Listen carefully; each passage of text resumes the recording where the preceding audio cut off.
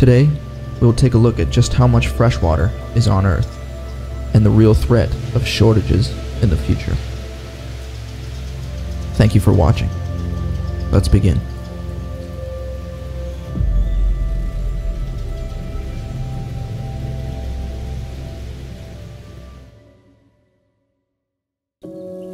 Water is one of the most simple, yet one of the most important resources on Earth. It plays a major role in every living thing on the planet. About 70% of the Earth is covered in water. But just how much of that is fresh water? Well, the answer is surprisingly low. A mere 3% of the water on Earth is fresh water, and roughly 2% of that water is inaccessible because it is either locked away in glaciers, frozen in land ice, in the atmosphere, or hidden deep underground.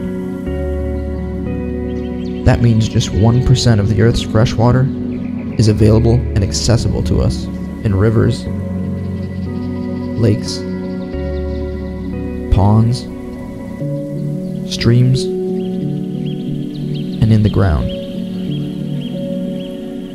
Surprisingly, the amount of fresh water on Earth is staying consistent, but concerns arise as the world's population continues to increase. This leaves more and more people trying to survive off the same 1% of fresh water. This eventually will lead to shortages as the demands for water grow, and at this point, there will likely even be conflict simply over water. This is not a pleasant future to think about, but it is a real concern, one that has been recognized by multiple organizations who have warned that we will begin to experience water shortages by 2050. Others say it'll be closer to 2040. Either way, this is certainly bad news for the future. Yet, it is something that is not mentioned or thought of very often. In less than 20 years, we could potentially start facing serious water shortages around the world. So why is this not brought up more? This is something that should be mentioned often so more people can hear of it, because collectively, we have a better chance of discussing and coming up with solutions rather than not knowing of the problem until it's too late.